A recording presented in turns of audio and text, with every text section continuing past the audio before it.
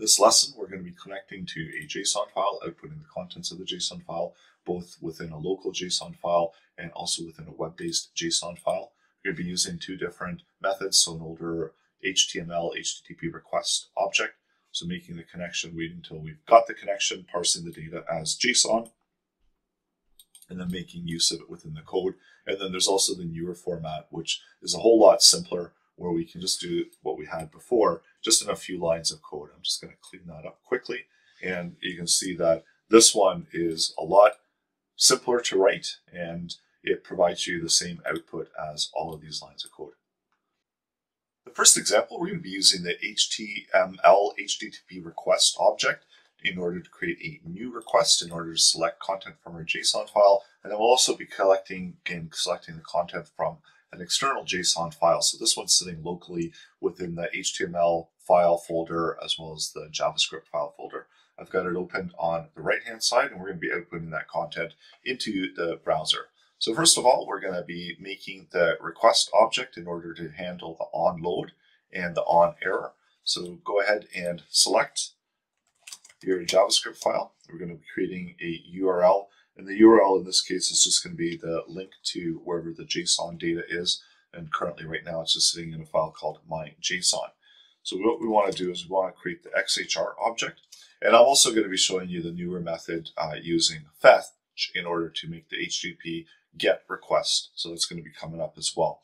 So first off, we're going to be creating the XHR object. So this is a new XMLHttpRequest object, and this is how you initiate and create it.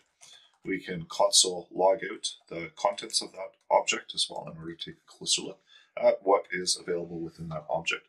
So there we've got our request object and the initial state. So we've got null, we're currently on ready state change, then the ready state starts at 0. So we move through all of the different ready states, and then in the last one, the fourth one, that's where we're actually going to get the data. So let's initiate the XHR, and we're going to open it. We need to specify the method, and in this case, we're going to be using the get method, and then whatever the URL is that we're connecting to. So that's what we've got there, the URL. And right now we're still sitting at, so we see that nothing has changed. So even if we move the console there after the open, now what we see is that the ready state is at 1, but we haven't actually sent it. And then that's the next ready state where we're going to be making the send of the XHR object. And then you just initiate that by the send method. And you can also log out after that as well. And what happens there is that we see that the ready state has gone to 4. So it's gone through all of the steps and it's made all of the changes and moving through to ready state 4. From the XHR request, so we want to actually pick up the JSON data. And what we're going to be doing is making the HTTP get request to a JSON endpoint. So that's going to be that JSON file that we have there. So we've made all of this, and now let's add in the additional content. We can remove out the console logs. So we don't need those anymore. We don't need to be tracking with the console log as outputting. So the process is still the same. We declare the object. We open the object with the URL that we want to do. And now we need to also add in the onload. So this is actually going to be the function that's going to track the changes within the object. And we can also check to see and add in some conditions here. So we've got our xhr.status. And we want to check to see if the status is 200. And if the status is equal to 200, then that means that there's data that's been received. And then we can take that data and using the JSON parse, because we're getting it within the JSON format, we can take the XHR response text and take that text value and turn it into usable data object. And we can output it into the console for now. And this should actually be a numeric value, not a string value of 200. That's why we weren't able to return back the results. So there we've got all of the different items in the JSON file. We've got the array of items that's been returned back. And then of course we can make use of it. If it's not 200, what we'll do is we'll console log and output, instead of console log, let's just do console error. And we'll get the XHR and then the status text. So this will show us if there's any errors and catch any errors. And right now we don't have any errors, so we don't have any errors being output into there. You can also catch errors within the xhr on error method, and that can just be attached to a function. And within the console error, we can get the xhr.status text. So this will once again catch any errors that might be encountered. So let's say we've got the URL that doesn't end anywhere. So we've got the errors that are being caught and being output into the console there. So that's how you can use the xhr object in order to select and get JSON data. And now of course, there is a newer format that is better to use than the xhr format, and that's going to be making a fetch request. So this is going to be very straightforward, where we use the fetch method. We connect to the URL, and by default, it's going to be using the get method. So we don't have to specify where we did over here, get. And what happens here is that these are chained together promises. So once we get a response back, so this is going to be returned back a response object. We can also take that response object and we can return it back as text, or if we know that we are getting it back as JSON, there's a JSON method as well that allows us to return it back as JSON. So once we get the data back, then we can take the data and log it out into the console and use it within our JavaScript code. There's also a catch. So this is similar to what we saw where we were getting and capturing the errors. So where we can catch the errors. And then for now, what we'll do is we'll just output and console log the errors. So this obviously is much shorter. We're getting the same output being put out into the console. And this is the newer method in order to do that, where we're using the fetch instead of the xhr object. So that's the difference. This is the previous method and a lot more syntax there, whereas fetch is a lot more straightforward. And then if you want to make use of the data, so let's go ahead and we're going to select the element with a class of output so we can make use of it and output that content. So we're selecting the element with a class of output.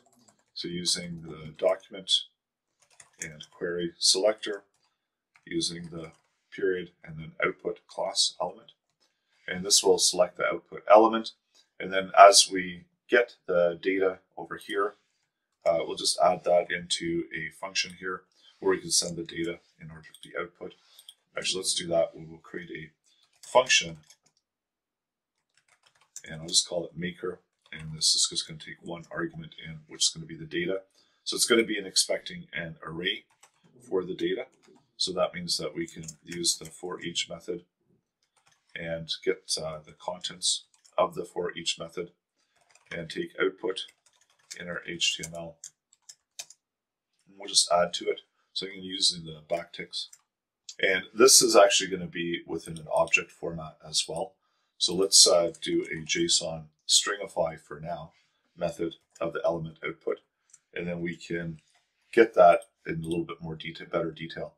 So instead of outputting to the console, I'm going to output it into the output area here within the web page.